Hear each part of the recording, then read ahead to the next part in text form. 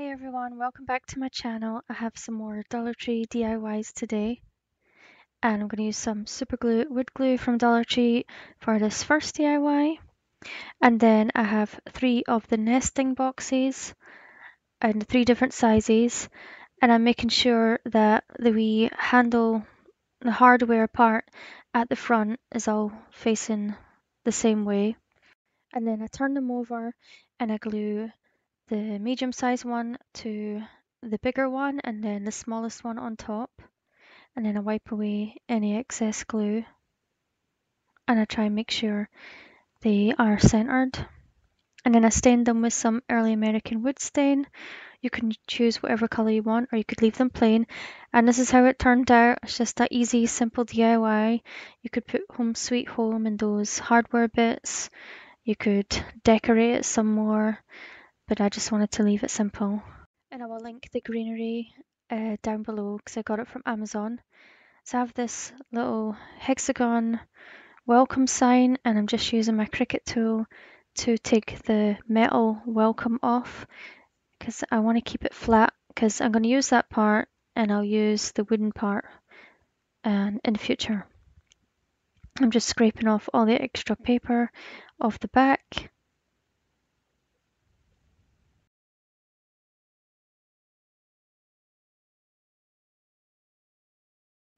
Then I painted it with some mineral Waverly chalk paint. And I have this live, love, laugh sign and I just unscrewing the love off the front of it. And then I gave it a wee sand and then I pulled the paper off and it came off so easy this time. And then I painted it with the ink Waverly chalk paint over the entire thing. And I'm going to use one of these self-adhesive tiles from Dollar Tree to cover the front. And I want the middle of the tile to be in the middle of the circle, so I had to see where that would be. And then I'm just going to stick it down and then use my Cricut tool to make a fold in the bottom, and then I use my X-Acto knife to cut it, and then I just trimmed off the excess with some scissors. I've had this tile for ages and didn't know what I was going to do with it, and I found it the other day, so I had to use it, but I haven't found the nice new tiles that I've seen other people using, so hopefully I find them soon. And I have some metal ribbon, don't mind Ethan, and I'm just measuring how much I want to use, and I only want the little band part that's on it, so I'm going to cut off the leaf parts with some scissors, and I will keep that and use it for later, but be careful because it's really sharp once you've cut it. I just wanted this part and just checking that it fits. And I was gonna hammer it on, but I decided just to hot glue it. You should probably use a stronger glue than the hot glue, but I'm just rushing for the video.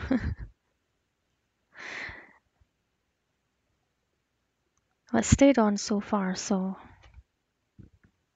but I don't know how long it'll last. Of course, you don't have to do this part if you don't want to. I just thought I needed something else. Or if you have something that would work better, you could use that. And I'm going to use some super glue to glue on the next part, and that is the wee welcome sign. Also, this would look nice without the welcome part on it. And I used the mineral paint because I didn't want it to be too bright on it if I used like the plaster or something. And this is how it turned out. When you look at it without the light shining on it, you can see the welcome clearly, but it's not showing up as well on camera.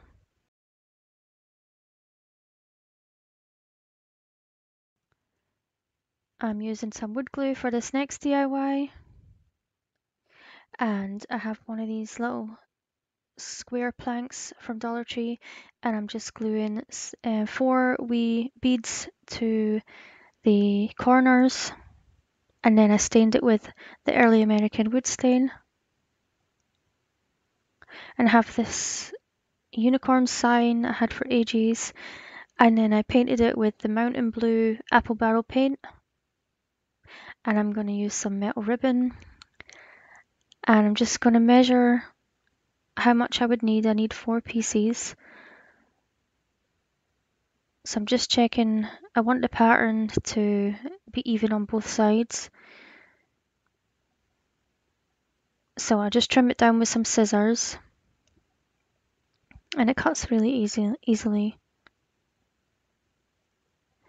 And then I do the other 2 sides.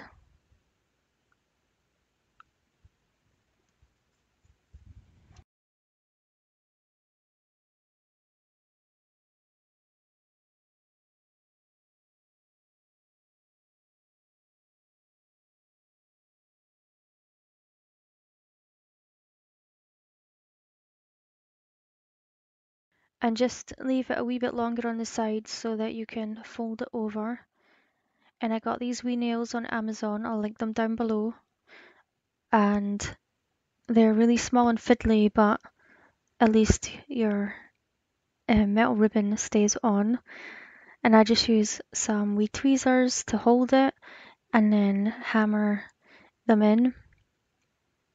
And you can use glue if you want to, but if I'm going to stick these to wood, the metal ribbon to wood, then I'm going to use the wee nails. So I just hammer it a few times, a few nails all the way along, and then it should sit nice and flat.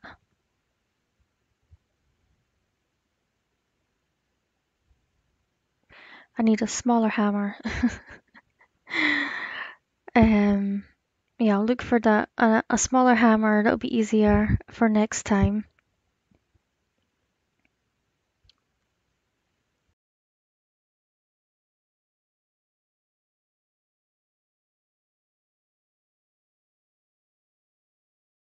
And then when you get to the end, mine's just a bit long, so I trimmed it down and then I just hammered it around the edge. So I did the other side off camera, and then I'm gonna do another piece, but I shouldn't have hammered in the ends yet because I have to take the nails out so that the melt ribbon on top will sit a bit flatter.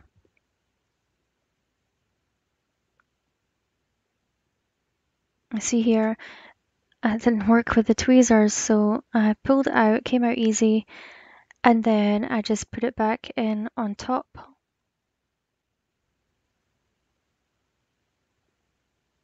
And I put an extra one in.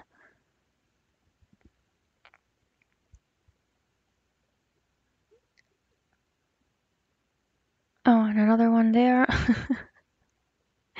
And then I just hammered the metal ribbon around it. And I'll finish off the other side and then I'll do the bottom piece off camera.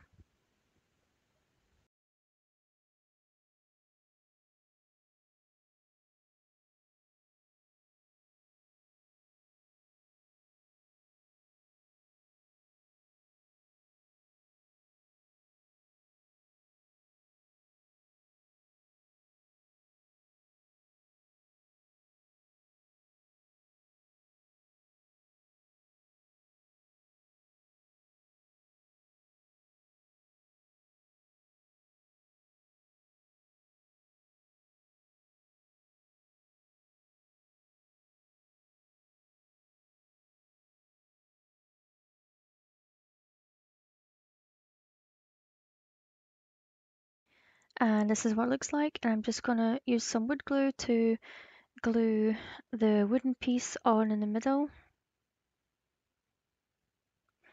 And then I printed off a fleur de lis, obviously not pronouncing it properly, and on my Cricut, and I'm just going to stick that down and make a stencil and use the Mountain Blue paint again to paint it on. and I use a makeup sponge just to dab the paint on. And I picked this because I made it for my boyfriend and he's a St. Louis and this is their symbol.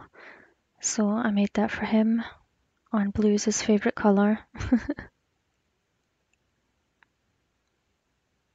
And I just used the Dollar Tree, what's it called? Vinyl for this on the washi tape setting. And I'll link the transfer tape down below because this one works good with it. And since the nails stick out the back, I'm using some cork and I'm just going to trim it down and then stick it. And I just measured where I wanted to cut it and then I just cut it with an X-Acto knife.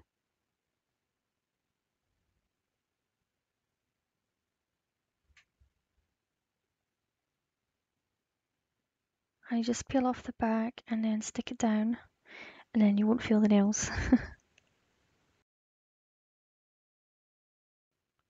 And this is how it turned out, and I think it turned out so pretty. I'm not sure if this one is my favourite or the next DIY.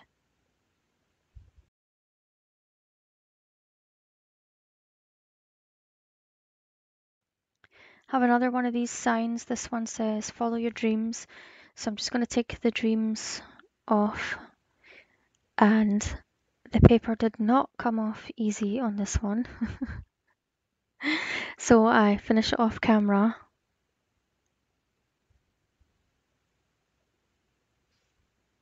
And then I painted it with the Nutmeg Waverly chalk paint, except the stand part, I left that. And I'm going to use this burlap ribbon and I'm just going to glue it all around the outside of the circle.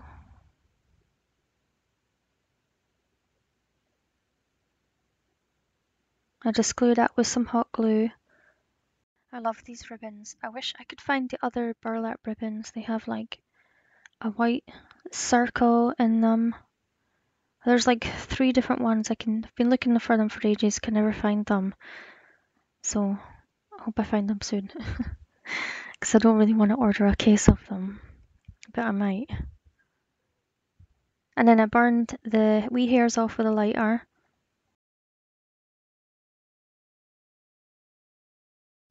And I used some plaster Waverly chalk paint for the next part. And I printed off a moon on my Cricut. So I'm just going to stick that down. And I forgot that I was making a stencil and I trimmed far too much off of the outside of it. So I just cover it with some masking tape. And you'll see me do that in the next clip. I just pull off the transfer tape and it didn't want to come off that easy. So here I am, I just put some masking tape on. I could have just been really careful and still painted it, but I didn't want to mess up at all because sometimes I do. And then I'm just using a makeup sponge to dab on the paint.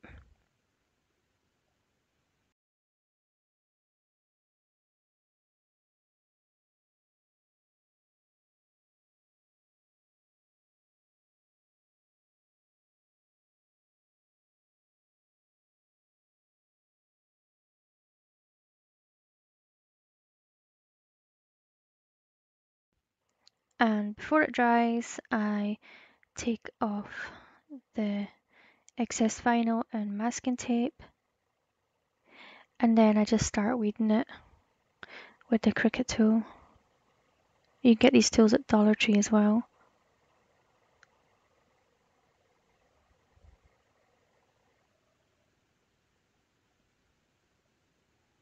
Ethan just loves coming in and just playing with stuff. And any new DIYs I made, you want to play with them.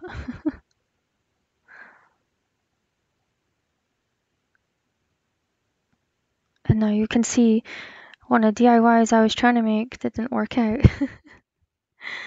So this is how it turned out, and I think it turned out so pretty. I just love moons. And I'm not sure if this one or the last one is my favourite.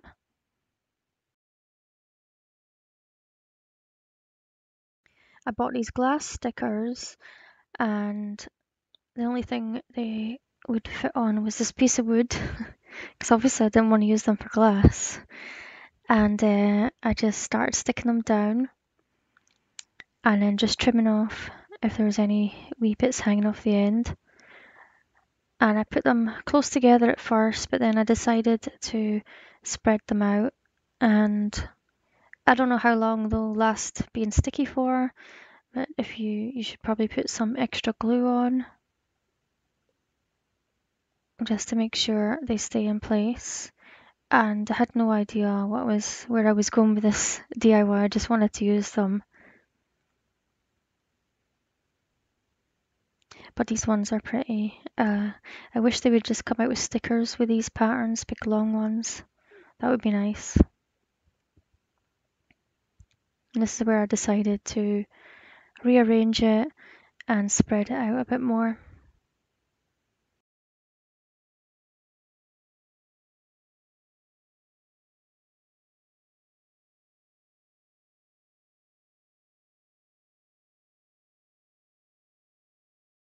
And I'm using the nutmeg paint again.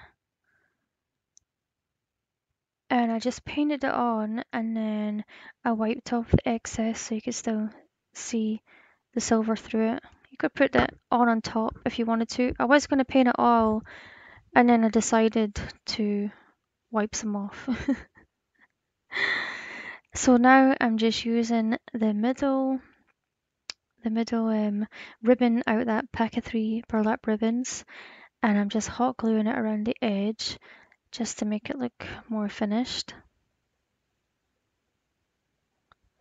Just watch you don't burn your fingers, because if you put too much it seeps through. And then I just trim off the end and glue it down.